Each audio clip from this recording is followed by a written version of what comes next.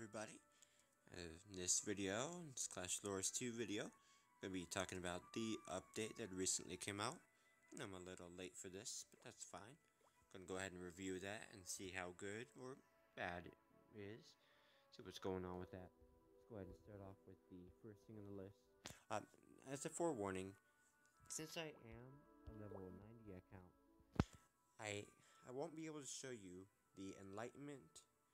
And since Evolution Essence hasn't come out in the game yet, no one, including myself, will be able to show the Evolution Essence. The Enlightenment, though, when it's referring to the Ancient Spirits, which I'll show you in just a second. Okay. Where does it show the Ancient Spirits? Where does it show the Ancient Spirits? Okay, 9A shows Ancient Spirits grant unfathomable power. Your heroes can use them to attain enlightenment, gaining immense boost to their power and attributes. Let's go ahead and have a few of them already from the PvP menu in the Coliseum. Go ahead and put all those eggs into there. These will be the Ancient Spirits that I mentioned. Let's see if we can go ahead and read what it says. It says exactly what I read already. Okay. Obviously, since it's not really a hero, has 0 and 0 HP and attack. The nice thing about this is that since these do actually take up a hero spot, you can actually shard them for the exact amount of shards that it requires, and that'll save you a space. Because as you see right now, I'm at 137. If I were to shard this for 2500, I would go to 136.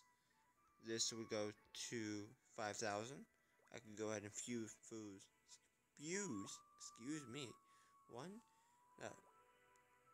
lower mine by 2500, and that'll add a new one there. So you can basically save space with these, which is really awesome. I know the first level for the Enlightenment is supposed to take 10 of these. In the PvP menu, you get a total of 5, 4 regular, and then enough shards to make another one, which is why I have 2500 or 2500. You get 5 total for free. The rest of them you have to get from either the 10 times higher, or you can purchase them. Obviously, I don't believe there's been any events to actually purchase the Ancient Spirits, but could be wrong. Let me see here.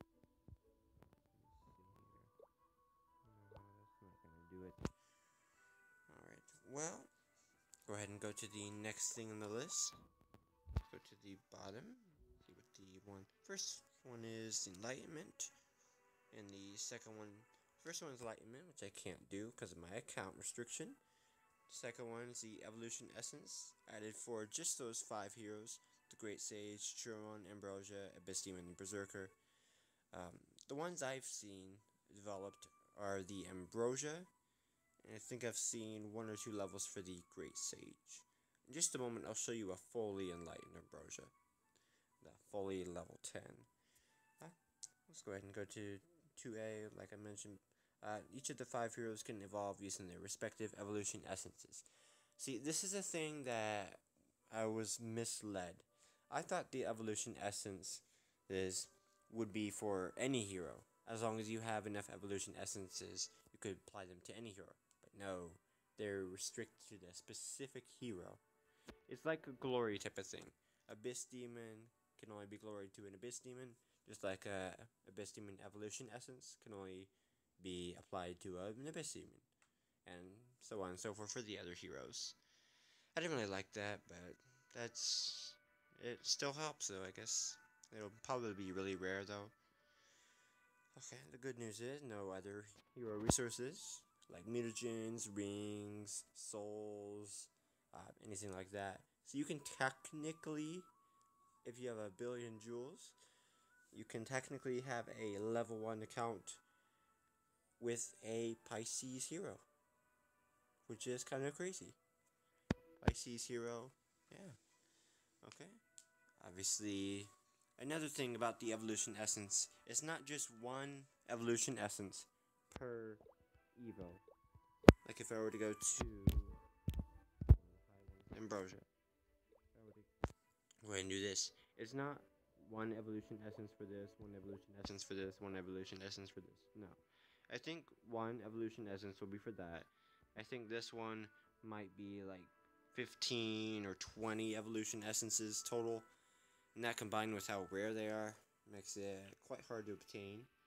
So Pisces is still kind of hard to get for free-to-play players. Don't know what happened there. Go ahead and see what's left in the update. We didn't cover much yet. As we mentioned before, evolution requirements don't apply.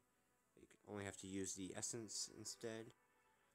New newbie XP eggs added. This is a misleading thing. You would think it would be good, but it is not. I will show you. This is what they're talking about. The newbie XP eggs. It does not. I will put a disclaimer. It does not level your hero to 120.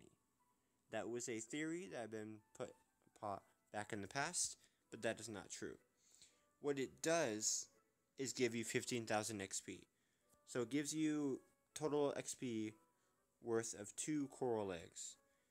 But here's the bad thing. Say you were to upgrade. Let me just do this.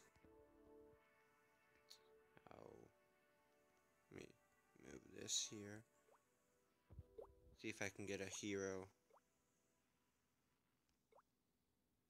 No, I cannot get a hero. So what I'm going to have to do is this.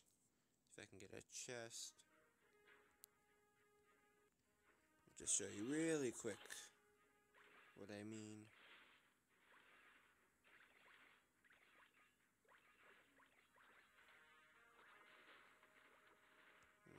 Might as well get a 100% chest. Greatest possibility of getting like a rare, or like a good hero in the terms of rarity. IGG rarity. There we go. Perfect. Got a hero. Let's go ahead and finish this. Start this back up.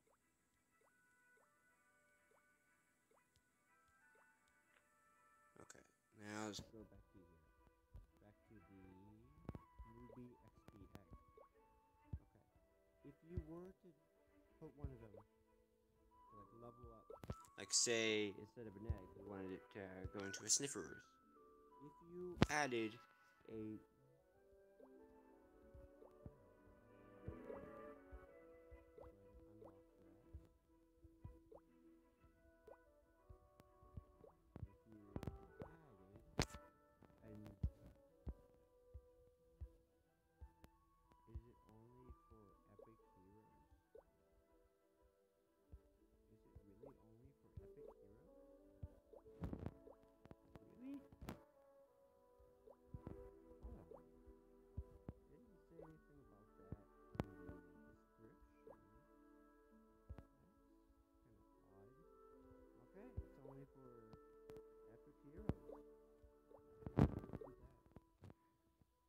that's a glory egg, my glory egg.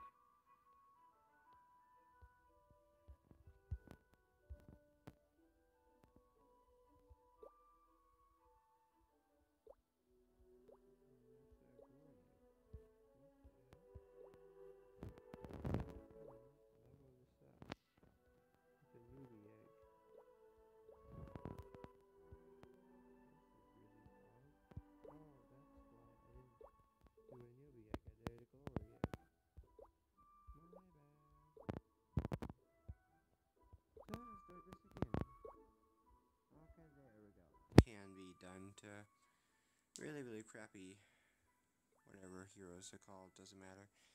Okay, start over. Okay, this newbie XP egg. If you add it to any other hero, like if you were to do it instead of an egg, if you were to add it, that would give it 15,000 XP. The problem with this egg is it also has a secondary effect where if if you now use that Snifferoos, and then you use the Snifferoos to upgrade, say, an Ambrosia, or one of your main heroes, if you now use that Snifferoos, it's harder to upgrade that main hero, because it'll give it less XP. Show you what I mean. It's really deceptive. Show you. So let's go ahead and read what it says. Newbie XP eggs grant 15,000 XP, which is 2 coral eggs, and can be fused to upgrade heroes below level 120. So level 1 to level 119, those can get the egg. Heroes fused with newbie XP eggs grant less XP when fused with other heroes or magic powder when salvaged. So if you just upgrade it to a main hero, that's fine. But if you upgrade it to a different hero and then put that different hero onto your main hero, that's when it becomes a problem, because then your main hero is now basically effed. One other thing about the magic powder is I discovered it. Don't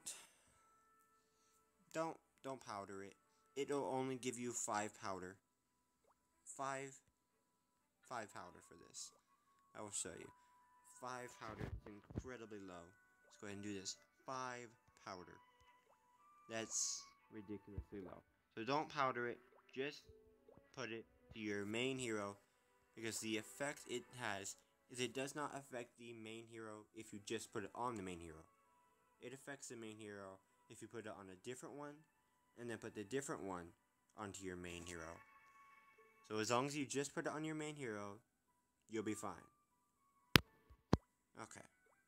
Let's go ahead and see what the next part of that is. Okay. Oh yeah, and XP eggs can't fuse with it, so the newbie XP egg can only be level 1. You can't make the XP egg, newbie XP egg, anything else. As mentioned in 3C, next line down, can't be upgraded. Yeah, heroes will record the total number of newbie XP eggs they have fused with. Heroes fused with newbie XP eggs grant less XP when fused to other heroes, like I mentioned before. Newbie XP eggs can be salvaged for 5 magic powder, which is really crappy. Heroes fused with newbie XP eggs grant less magic powder. We already went over that. Newbie XP eggs can't be used for enlightenment. What I'm thinking for that is that on higher level enlightenments that require XP, I'm thinking that's what's the case. I can't confirm that. That's just my thoughts. New level 40 enchant skills added for Wrath, Enchantress, and Savage Chief. Let's go ahead and check all those 3 out. So let's go ahead and check out the Savage Chief first. Go ahead and see what the new 3rd level is. Camaraderie. Increases damage absorbed by shield. Would that be a good one? I mean, 50,000. What's the highest? 240,000. That's it's only by 5%. That's 100%. If I'm understanding that right, it doubles it. That's a good amount then. I would say that's a decent investment if you want to waste your enchant crystals into Savage Chief. I mean, he's not a good hero at all right now. But if you want to, you can. It seems to be generally effective. Let's go ahead and check out Enchantress. Increases stun and silence immunity duration from divine skills by half a second. This is really good. Even though it'll be only half a second, the stun and silence immunity duration increasing is really good. That means your Enchantress Divine, especially if it's Pisces, can last a really long time. Can last 10 seconds longer. 10 seconds longer at max. That's crazy. That's basically, let me see. That's basically double the Capricorn. That's 25 seconds of Enchantress Divine. if you use the Renovate in Pisces, that's 50 seconds of the full Enchantress Divine. That's just crazy. Really good, really, really good. Okay, let's go ahead and check out Wrath now. Just recently got a Wrath. Okay, let's go ahead and do Siphon. Increases damage dealt by Divine Skill Leech effects by 0%. Upgrades to 4%. Go ahead and do this here. Aging by 50% of attack. 75% of attack. 100% of attack. So that's a pretty good increase. Because that'll increase it by about 80% at max. If it has a 4% each time, that'll increase it 80%. So that basically almost doubles the effectiveness of the Pisces Wrath. Because it does 100% attack now. 180% is almost 200%, so it's almost double. It's really, really good. So if you have a Wrath, I would definitely go ahead and go through with that. Second to Enchantress. And if you really want to waste your enchant crystals, go ahead and do a Savage Chief. If you really want to waste them. Okay, see what's next here. A surrender button has been added to Coliseum. It will only appear 15 seconds after the battle starts. This is amazing. When you face Coliseum, you always faced teams, seemed to always face teams that were much higher than you, especially if you were high ranked, like the 2500 or up. You seemed to always face people that were higher level than you, and you had to wait for and had to wait until they killed your altar. Sometimes it resulted in even a tie. This is awesome, because then you can just quit out of the battle. You don't have to quit out of the game, and then when you come back, you're still in the battle. Quit out of the battle, do another battle if you want, or do something else. Okay. New season rewards in Coliseum. Fame has been reset. I can't show them right now because the Coliseum is over right now. But essentially what it is, it's just like the normal rewards, like the trial tokens, which you can use to get enchant crystals. It's the XP stones, gold, souls, rings, all that jazz. It's also these shards, as I kind of mentioned before.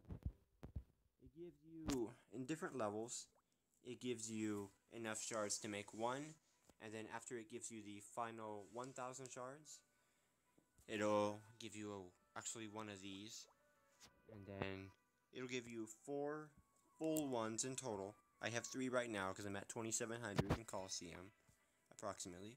So to give you those, they give you about 5 in total, and that would be for the ancient crystals and what they had with the PvP or Coliseum rewards. Go ahead and... What the heck is going on? Did I miss something?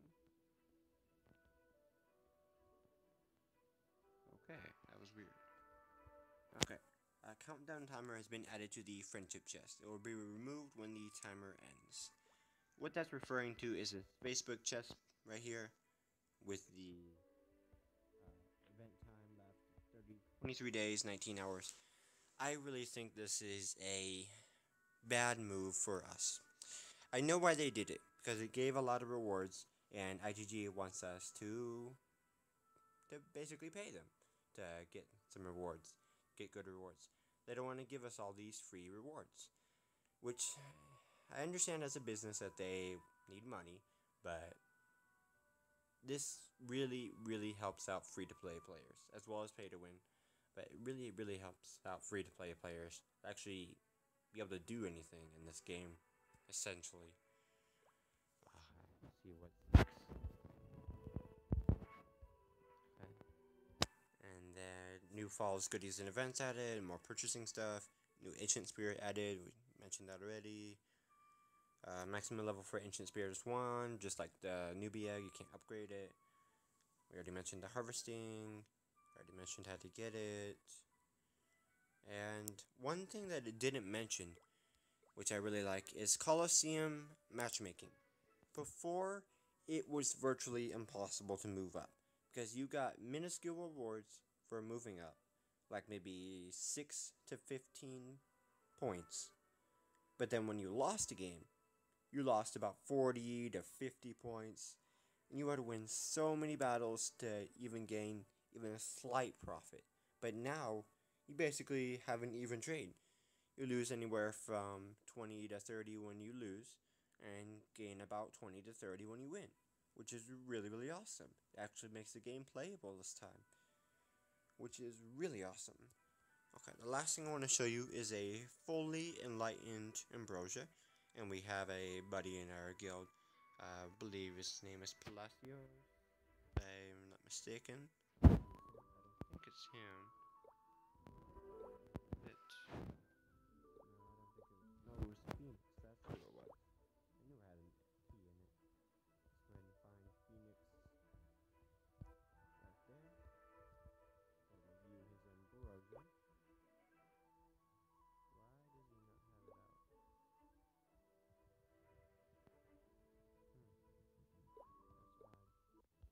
Was it a Phoenix in this Phoenix? Okay. That makes a lot more sense then. Okay. This is the fully enlightened ambrosia.